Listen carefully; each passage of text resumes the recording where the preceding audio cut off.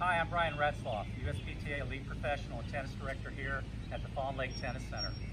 Day in and day out, I see people having trouble getting to short balls. They either give up because they don't think they can make it, or when they get there, they have too much power. So what we want to try to do is let the racket lead the way. The first ball represents the first bounce, the second ball represents when the ball would be out of play. When people come up with a full backswing, in their mind's eye, they are this far from the ball. So a lot of times they'll give up and won't even go for it. If they can lead with the racket, you can see within one step, they can reach that ball. The other reason we want to lead with the racket early is because if I have a full backswing, if I'm lucky enough to get to that ball, I'm going to launch it off the back wall. So a shorter backswing with the racket leading the way helps provide the ability for you to get to that ball.